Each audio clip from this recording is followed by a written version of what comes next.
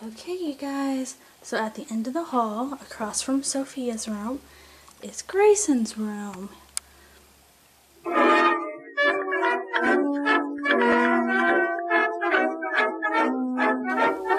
so let's walk right into the middle and do a little turn.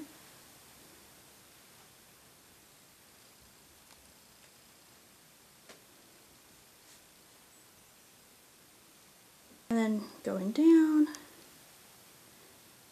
you have got the rest of the room. So there was the door you walk in on. First, I'll point out kind of the detail of the room. We do have a chair rail. The bottom half of the room is painted a very bright white, a true white, and so is the chair rail and the floor rails, the closet door, and the entry door. We painted them white. They were cream. Top part is a really deep, dark, true navy. It's a true navy. I like it a lot. It's a beautiful shade. There's his nightstand.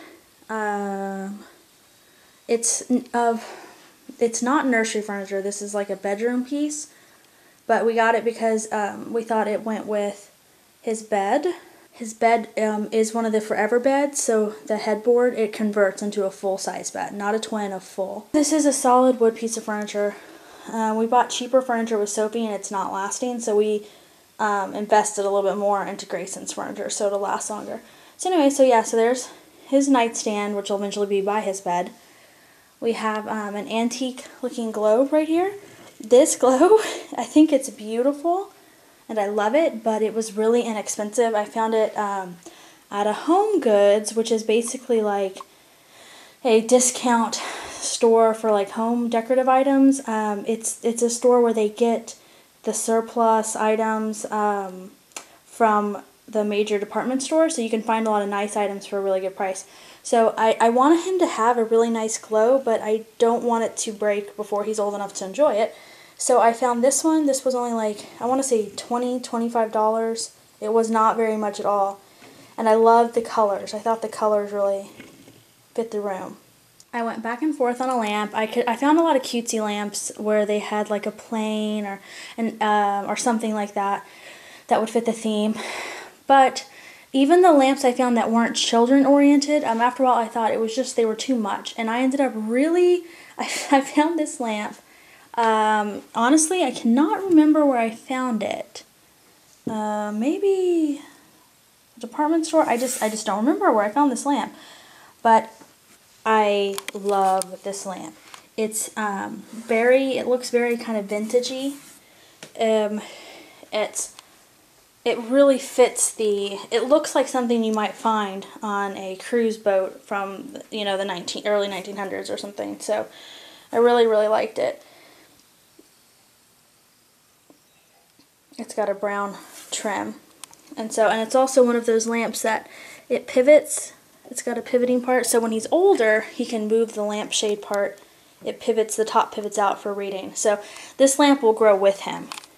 And then we have the monitor, obviously. Oh, above we have this photo. It's the first dreamer. It is actually, this is really neat. So this is a real design photo. Back a long time ago, when they would come up with designs or inventions, they would actually draw them very artistically. This was like a blueprint, an early blueprint for an idea for flying, machines using hot air balloons. The artist is unknown. They don't know who designed this, but it's a really cool. We thought it was a neat print. And then the one, this part was from the designer. And then obviously, we have a reproduction where they've added a matting. But I really liked it. I thought it was really perfect for a vintage travel theme. And yeah, it says the first dreamer. So, and once again, the colors are kind of nice. And we bought a nice wooden frame and had it, put in. If you notice, his wall is navy and white. I found a trash can that was white, or navy, white, and navy. So it was perfect. Okay, so then we come over to his bed. This is Grayson's bed. It's a dark wood. I think it's gorgeous. His bedding, I really, really love. It actually, the bed skirt looked even prettier when the bed was up higher, but because Grayson's so tall, he can stand up and everything, we had to lower the mattress all the way. We couldn't even do one of the in-between stages. The mattress is literally lowered all the way, but you still get to see how fun it is. So, and it's in tans and whites, baby blues, sky blues, and browns. Grayson's old enough where he can handle a normal bumper, so we don't have to put up a breathable one. So I'm able to use the beautiful bumper that came with the set, which makes me happy. And in his crib, he's got just a toy to play with when he wakes up. My Pal Scout, which just plays music and it says their names and so forth. This is a projection music soothing nightlight thing. It projects images up onto the ceiling and changes them and sings songs and stuff. So, and it comes with a remote so you can turn it back on from outside. So that's his. There's a little teddy bear, I found him, that I liked because it looked kind of old-fashioned. And here's his comforter. This comforter is great. It's not thick at all. It's just like a heavier blanket. So it's really nice because it's perfect for Houston weather. Warm, but not too warm. So this is something I worked hard to get. This is his mobile, and it is real. It's wood and cloth, and it's stitched. This is from Pottery Barn Kids. I'm in love with it. It's discontinued. It's actually been discontinued since I think before Sophie. So I had to hunt it down on eBay. And it took me forever to get it because every time I'd find one, people would outbid me, and I kept losing them. And finally, I won this one. So if you can tell, the top is designed like a compass with the little tick marks, you know. And then it's got these little hand-stitched planes, and so I really like it. I think it's got such a fun little feel to it. And the artwork above Grayson's bed, these are reprints of actual vintage travel posters, and then we had them professionally matted and framed in dark wood frames that match the rest of the wood in here. I love this one. This is my favorite one. Isn't that neat? And these are real. These, you know, they're obviously reproductions, but they are they are real old travel posters. So I mean, how perfect is that? And then this one's pretty neat. And so, and then we got this one. Actually, this one wasn't one of my favorites. I do like it, but we liked that it had something other than a plane to travel by. I liked that it had that monorail idea. So anyway, cool. And they are matted in white on the outside, and then a navy with white trim on the inside. Then if you go down below his bed, we have a rug that is a map of the U.S.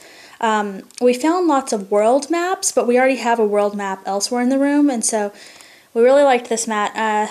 We didn't want the room to, we wanted the room to have a little bit more whimsical elements to it because it is a child's room. So this, we thought, kind of filled the void. We really liked this a lot. This is a really fun rug, though, as you can see. It has every state and every state's capital. And it has little, you know, icons to represent the states. And so it's fun. Whenever we are going anywhere, we'll tell Sophie, okay, Sophie, you know, we're here, and we're going to go up to Oklahoma up here. Or, you know, they live over here. And here we are right here, and we're going to go all the way over here to Disney World. And like, we'll tell her things like that. So very cool. And then here is our world map. It is a wall decal, and we liked putting it, like in Sophie's room, she has a tree that spans multiple walls, and so it looks very neat, gives it a different dimension, and that's what we did with this map. It spans, you know, 2 walls, so it looks really neat. And this map is very, very, very, we had every tiny little island had to be put on. It was kind of ridiculous, so, but it looks really neat. The white looks really sharp on the blue. Okay, and then we have the glider. This is the same glider from Sophie's room. It's funny because in Sophie's room the wood actually did not match her wood of her furniture, but it does match Grayson's. So, yep, this is just the same one she had. It's still going strong. I found this blanket with a little plane, and the color seemed really well, you know, really good to match. So That was awesome. I found that blanket at Walmart. It was very inexpensive. And then here is his window. I went back and forth on the drapes. I did everything from, I didn't like the matching ones for the bedding. I went back to, I found some that were navy with a white trim on top, but then it was like too much. And it was just hard trying to find drapes that worked. So finally I was like, forget it, I'm getting white. So I thought white would look really nice against the blue, and it does. I think it looks really lovely. And they're kind of a thick canvasy curtain instead of a willowy one, so I think they're a little bit more mannish, I guess you could say, because they were like thicker. And they also seem a little bit more like almost like a sack material, which I thought went well with the travel theme. And then for the tie backs, I had planned on making my own tie backs. I was going to sew something, but I never had time for that. So I found these magnetic ones. Let me get away from the light so you can see the detail. And they had them in different colors, but I liked the brass because I thought it reminded me of buttons on old suitcases. And they're magnetic little tie backs, so I think they're a really nice little touch in here. Now we have this corner. So this is another decal. I love this. The white looks super sharp on the blue. Once again, just gorgeous. And then we have his bookshelf. Because we have the chair rail, we had to get a special device to secure the bookshelf to the wall to keep it from tumbling down. Within his shelves, he's got navy bins and a dark kind of slate gray bin. And we have some toys in them. And in Sophie's room, I put hers in all four bottoms, and his, it's navy, the slate, navy slate. And so then we have obviously some books, and we have some toys. Some of the toys that I thought looked a little bit more fun on the shelves. And then this is a very neat toy right here. Let me show you guys this. This opens up, and inside are little figurines, and each one represents different parts of the world. So it's a really neat little thing. It's the globe on the outside, so I like this a lot. And this was his newborn hat that a friend of ours made us, and I thought it looked really cute there, really sweet. So up here we have this little chest with a fake leather accents and the little, you know, brads. And I like it. It looks, the actual images on it I think are just lovely and perfectly suited for a vintage world travel theme. And then when you open it, there's a compass inside, a hot air balloon, and it's just, I just love it, and I love the detail here. And I just keep some extra blankets in here, but I keep ones that are kind of more like travel related. This chest is not, you know, super fancy. It's just a really heavy cardboard. But this chest, this thing is heavy. So it's got the same kind of leather trim. I love it says Fly the World. It says Above the Crowd. And it's just a really nice little accent for in here. And I paired them together. At first I was worried it was too much, but then I thought, no, it looks good because it's like two pieces of luggage stacked by each other. And so, and what's neat is as he gets older, we can put things in these. We can actually make them useful. Then this thing right here, this is an actual vintage calendar. And this belonged to Kyle's uncle. I'm not sure, I don't remember. But it has in it, it's hard to see because it is a little off. But it has his, there we go. It has his date of birth, July, a Tuesday, the 12th. And before he came, I had his due date on there in the room. So I thought that was really neat. So yeah, so there that is. We have his dresser, which is, I think, just absolutely gorgeous. This dresser was $500 and we got it for $250 because it had some surface scratching on it. Do you see those tiny little marks, which we could easily fix because they're surface level? We had someone look at it. They are surface level scratches, that they said we could have fixed for no problem, but we actually opted not to because we have it covered anyway. So because of that, we got it for half off, and this is solid wood, not any particle board, so it's super nice. And I really like it. It's got a really nice little kind of masculine details. It's pretty, just really pretty. So, and I have this changing table on top. I do not keep changing pads on mine because I know you can wash them, but they kind of, I don't know.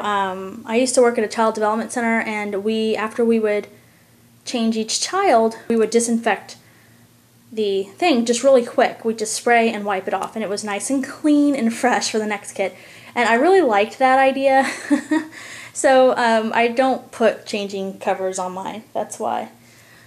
And then next to it, now we actually have a nice little diaper caddy that I absolutely adore. It's identical to Sophie's, except that Sophie has the green and brown and pink one. So that should go right here. However, even though Grayson sleeps in his room now, we've kept that downstairs because I do change him downstairs a lot.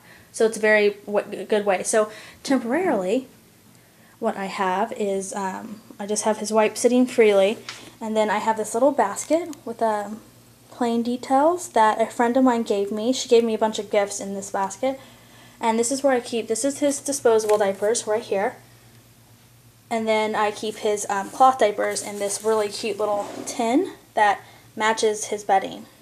This was also a gift, but it just happened to match his bedding, and I like how the diapers look in it, so that's really nice. And then in the drawers, I'm a each place its own type of person. So he's got his baby legs, he's got fancy hats, regular hats, he's got socks that look like shoes in this one, socks with patterns, and then solid socks, and then socks that he's not grown into yet. And then in the next drawer, he's got, this is his pajama drawer. It's light because he just outgrew the previous size. So right now he's been sleeping in onesies a lot.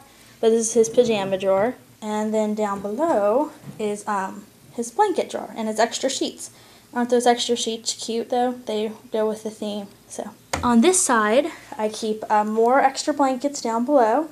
And then those are cloth diaper things. I've got the liners there, and those are flushable inserts for Microvia diapers because they're hybrids. And then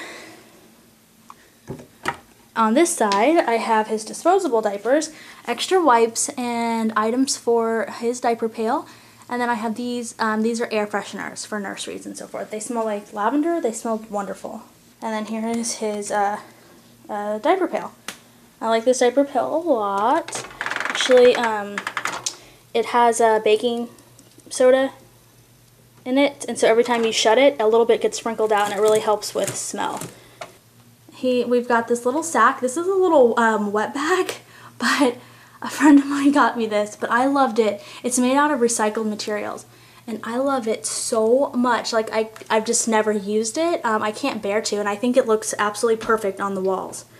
And it's got stamps from the world, around the world, and the little airplane detail there, and the postmarks. And isn't this just adorable? And like I said, it's recycled, and it's really neat. I just love how it looks on the wall. So it's become a decoration.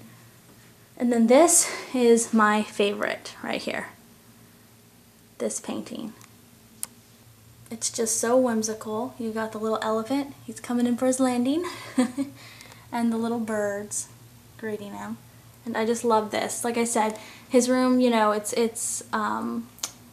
needed a little bit more whimsy, and so this adds, you know, a little bit more of a child element to it. So, and all the frames we got at an art store called Michael's, and we had just, you know, had the matting done there as well. So, last but not least, we have the closet.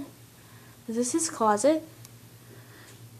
So I have his clothing. This is his current size right here, spread out, and then this is the next size where I'm getting things above it. These are my separators. So Then I have extra hangers. We have his pack and play up there. We put away his bassinet. His baby bath is put away. This is where we kind of keep, you know, his excess things. Those of you who see my tour of Sophie's room, you know I'm very kind of organized. So, yes. Here's one of Grayson's diaper bags that was personalized for him. This is cute. Okay, there's this is his hamper. It's a shark. It's even got little fins, so I think that's pretty funny. And these are his built-in shelves, and he's got shoes.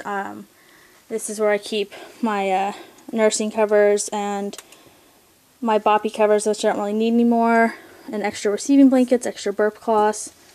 These are items that don't fit him yet. He's growing into. Yeah, miscellaneous. And that box there is full of all the clothes from 0 to 9 months that I've kept for, you know, possible next baby. So, really like my, I just keep them in a box. So yeah, so there's this closet. And I even keep the clothes organized. It's like pants, so, straight up onesies, collared onesies, shirts, and full body suits, etc. So this is his nursery, finally showing it.